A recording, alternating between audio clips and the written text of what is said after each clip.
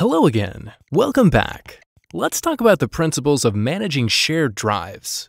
In this module, we will discuss the concept of information governance and importance of managed content systems such as team shares, shared drives, SharePoint sites, or any of UBC's approved web-based platforms. What is information governance? Information governance is a set of policies and controls which inform users how to create, name, store, and dispose of information.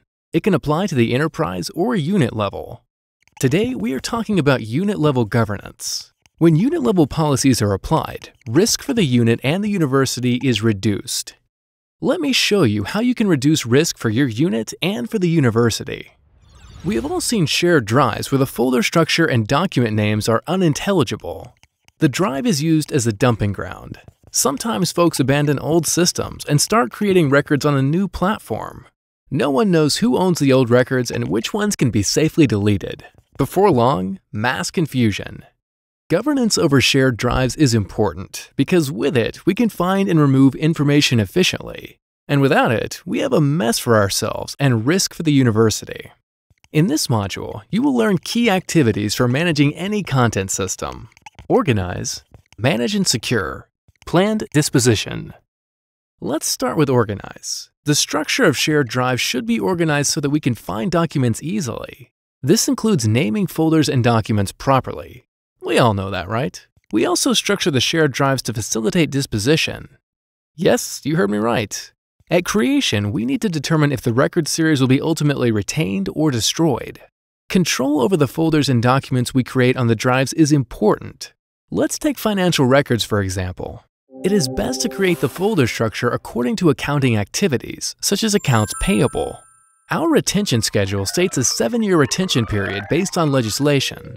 By creating a folder FY 2017 within accounts payable, we can safely and accurately destroy all financial information, like invoices, travel requisitions, and journal vouchers, once that retention period is met. Very simple, because we created a folder structure with destruction in mind. If we place financial files in folders named after, say, a person's name, it would be difficult to search and find actual accounts payable records. The data maintenance manager would be searching needlessly through many folders unrelated to finance, such as event photos or staff meeting minutes, all with different retention periods. If the data maintenance manager was able to find the financial records, he would have no idea whether these were the official source of truth records or one of many copies held for convenience only. This is why we never create folders by someone's name. We use function and activity. Finding information is always key. But we also want to manage shared drives properly to reduce the risk for the university. Unmanaged and abandoned record systems causes record duplication, which increases the risk of privacy breaches, complicates compliance with FIPA requests, and increases storage costs exponentially. We have all heard that storage is cheap, but the danger of ungoverned information systems is not worth it at any cost. Remember, we organize shared drives with both access and disposition in mind. Next, let's talk about manage and secure. When the shared drive is managed, the organization of the content is done according to a documented method, and we've assigned an individual or group of individuals the responsibility for maintaining the system. Let's say Lars is responsible for the official accounts payable folders on the shared drive. If Lars leaves his position, Sherry takes over the responsibility for managing the folders and content. This transfer of responsibility is documented. This way, nothing created on the drive is abandoned. When new folders are added, they are added according to a managed system. This can simply be an agreed-upon and documented naming standard for folders. A good system doesn't need to be complicated. Keep it simple, but always documented and communicated. I need to get serious now and talk about security. Do you know who has access to your shared drives? Again, this goes back to a unit's information governance protocols and managing risk. Access to shared drives should be controlled through a security group, a group of people who require access to the shared drive in order to do their job. A security group is an efficient, secure, and preferred way to assign permissions for different classes of records. This group can be broad or narrow, but it should be documented, defensible, and communicated. Access to the folders should be decided by management and administered by your department's IT resources.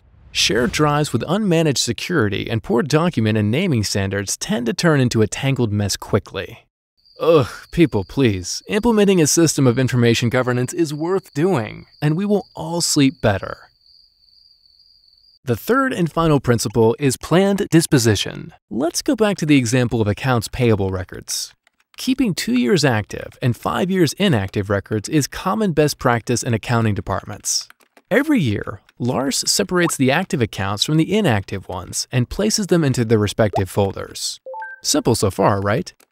At the end of the cycle, we go to the folder that is ready for destruction. In this case, the FY 2009 folder and all of its contents.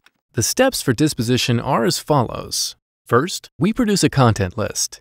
This is an Excel spreadsheet with a macro that captures content. It is available from UBC's Record Management Office. Second, Lars communicates destruction according to unit-level policy. Remember, both paper and electronic records should be destroyed at the same time.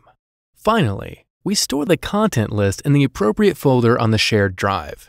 All folders in the drive should be managed this way, created according to the classification system with access and disposition in mind. Each records area, be it finance, personnel, communication, should have a person or persons responsible for managing the information. Disposition should be communicated and documented. Okay, what did we learn? The concept of information governance. Shared drives and all content systems, including SharePoint and WorkSpace, should be organized by function and activity with access and disposition in mind.